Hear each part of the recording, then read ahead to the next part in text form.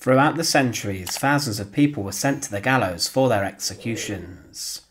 During the Second World War, the remaining members of Hitler's government who had been condemned to death were taken into the gymnasium of Nuremberg prison, where they were then hanged and executed on the gallows by notorious American executioner John C. Woods. Some executions on the gallows did not go well throughout history. For example, a number of those that happened at Nuremberg were botched, with the Nazi war criminals smashing their heads against a trapdoor as they fell through. But the first mention of hanging dates back to Homer's Odyssey, and it was an execution method which has been used for millennia, but there have been different variations of this used throughout the centuries. Join us today as we look at the gallows as one of history's most brutal execution methods, and as always, to support our channel, please make sure to subscribe. There are a number of specific methods in which hanging was used for executions. One of the most common which has been used is a short drop, which is where a prisoner would stand on a raised platform. This could be a stool, ladder or other platform, then this was taken away and someone was left dangling from the rope and the noose. They are suspended by their neck and the weight of the victim tightens the noose, and mostly people die through strangulation, and it can take around 10 or 12 minutes for someone then to be pronounced dead. Throughout history this has been used for the executions of many, and was part of the execution method hanged, drawn and quartered, in which following a number of minutes where the condemned person was hanged using the short drop, when they were almost dead they were cut down for their execution ordeal to then continue.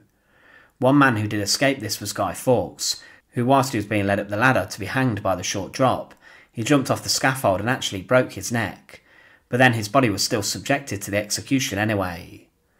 It was the most common method used on the gallows before the 1850s, but then executioners looked for other methods as they wanted to make execution methods quicker, as a short drop could take some time and was considered less humane. Another variant of the gallows which was used in Austro-Hungary and in the two countries following their separation and independence was the pole hanging.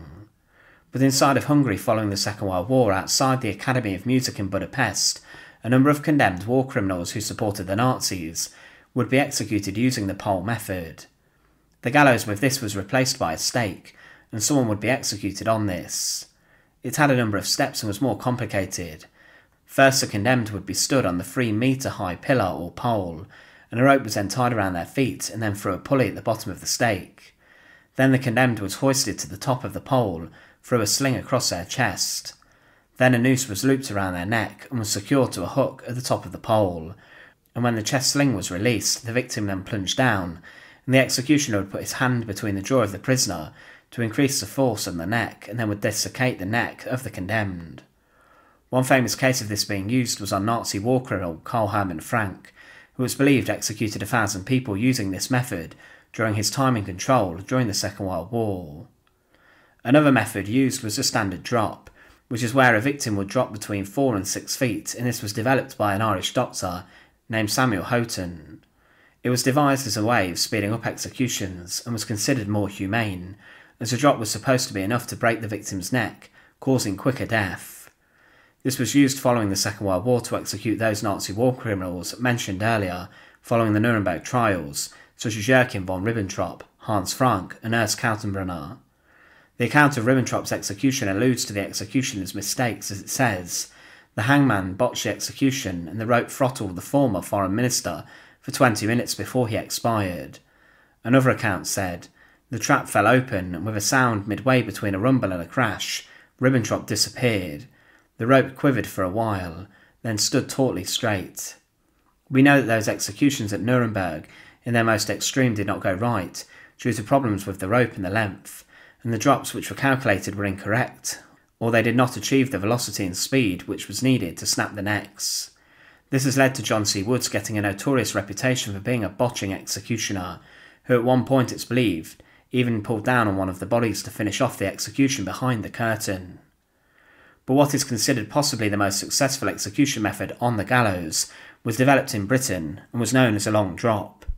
William Marwood is the executioner who developed this, and instead of everyone falling the same distance through a trapdoor, the height and weight of the condemned was used to determine how much slack in the rope would be needed to ensure that the distance dropped would be enough to snap the neck. But the worry with this was that the head could come off if calculated poorly, and there needed to be careful placement of the knot of the noose. This went wrong with Blackjack Ketchum's execution, as the outlaw would lose his head when he plunged through the trapdoor. This also happened when the murderess, Ava Duggan, in 1930, had a botched execution in Arizona. One man who was considered very skilled in this practice was Albert Pierrepoint, the British executioner who would execute hundreds of Nazis under British jurisdiction, and he would, it's believed, execute some in just a matter of seconds, with the record being 7 seconds from entering the execution chamber until the drop was opened. The British were keen on speed with executions, to avoid the mental stress of the impending execution on the victim. Throughout history, some added pain has been added onto the gallows, as some countries would, whilst one was on the gallows, cut and inflict other serious wounds to the body. This could obviously lead to someone bleeding out. Of course, it is still used as an execution method all around the world, but in England the process dates back from the Anglo-Saxon period. There were many hangmen who would work across Britain, and the last British execution using hanging took place in 1964. Hangings were often performed in public before, and this was only changed in 1868, when they occurred inside of special execution chambers, which were then set up in prisons, away from the gaze of the public. There were a number during the Second World War who were executed in this manner, including traitors such as John Amory and William Joyce, Lord Haw-Haw.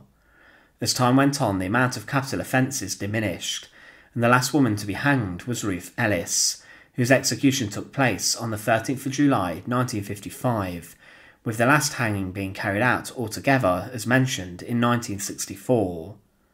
In America, hanging was brought over by the Puritans, and capital punishment does vary from state to state. But the largest mass execution in America saw 38 Sioux Indians executed on the gallows, and some of the most infamous executions using this method saw 1 woman and 3 men executed for their involvement in the assassination of President Abraham Lincoln. Shockingly also, it has been used for lynchings in certain states, and throughout history there have been many people who were strung up in trees just for the colour of their skin, and these horrifically would gather a large crowd. There is a case where throughout the years someone has been hanged on the gallows upside down also. This was used mostly as a form of torture and was used in medieval Germany. The gallows is considered one of history's most common execution methods, but it was also a rather horrific one, as throughout the years executions did take some time, and the ordeals for the condemned could last a long time. Efforts were made to speed this up, but of course things could go wrong very often. Thanks for watching. To support our channel, please make sure to subscribe, and once again, thank you so much for watching.